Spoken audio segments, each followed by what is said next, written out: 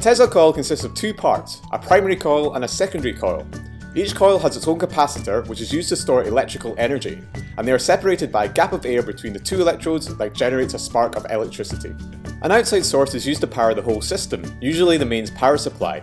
The Tesla coil transfers the 230 volts from the mains into 230,000 volts, producing a spectacular burst of electric current. It was invented by Nikola Tesla in 1891, who wanted to use it as a means to provide free electricity to the world.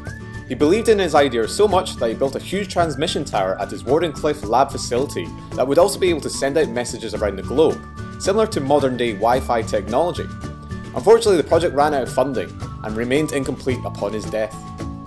The electricity produced can reach extremely high temperatures, so it's no surprise that this piece of flash cotton doesn't survive for long when placed on top of the Tesla coil.